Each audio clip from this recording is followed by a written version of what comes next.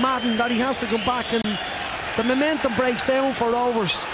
Here goes Akinade. He's got Corcoran in the middle. Dinny Corcoran. Will it sit down for Corcoran? It will! Oh, Des. Dinny Corcoran again. 12 goals for the season.